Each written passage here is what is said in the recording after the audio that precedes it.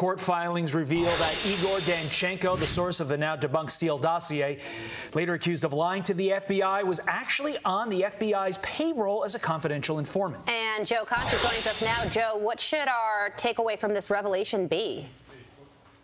Well, it isn't clear, Carly, from the court filing what information the FBI was paying Danchenko for. And you may remember the Steele Dossier. Go back and read all the headlines when that story first broke from BuzzFeed, when they printed the whole thing without verification, when CNN ran with it shortly thereafter. It led to the entire FBI investigation into Donald Trump and Russia collusion, and the thing was more gossip than gospel, right? But at the time, it just sounded so important. The Steele Dossier, it sounds like something out of a Bond film. So now, again, this is why if Republicans take back the House in November, and they should, you're going to see hearings into Hunter Biden, who you just discussed, and into the origins of the Steele Dossier and how it led to this entire mess that consumed a presidency for 3 years when Donald Trump was in office, and it was all based on a lie.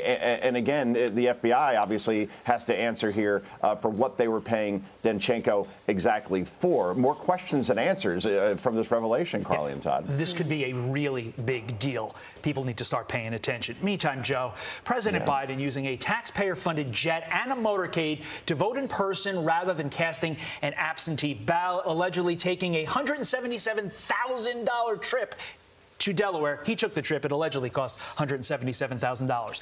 Joe, coming off the James Taylor concert to celebrate inflation, the day that everybody lost their 401ks, is there no one in the White House messaging arm who looks at anything, specifically this, and says, you know, not a good idea to do the concert, or have Joe take a $177,000 flight so he can get a I voted sticker?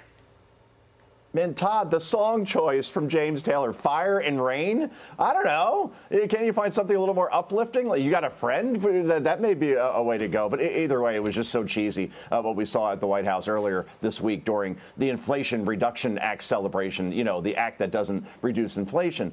Look, the average cost for travel for a U.S. president is about $2,600 per minute. So, yeah, you do the math. And just to go cast a vote, you're going to spend nearly $200,000. But this is a president who has never been terribly interested in cutting spending and saving where he can, right, Carly? I mean, look, the U.S. government is spending more money now than at any time in U.S. history, and, of course, we pay for that. And it's quite simple. Cast an absentee ballot and save the time and money and actually get to work. I mean, last month alone, guys, the president was on vacation nearly 70% of the time. I mean, his schedule is incredible. He has one briefing today at 8:30, which he gets every day. Then he goes to one event at 3:30 p.m., and that's it. Yeah. That's all he does today. And Joe, the Inflation Reduction you see that Act, time and again. Absolutely. The Inflation Reduction Act is really a climate change bill, and then he immediately hops on the private jet. Mr. Climate Change there. He must not be very confident in our absentee ballot voting system. Joe, thank you. I'm Steve Ducey. I'm Brian Kilmeade. And I'm Ainsley Earhart. And click here to subscribe to the Fox News YouTube page to catch our hottest interviews and most compelling analysis.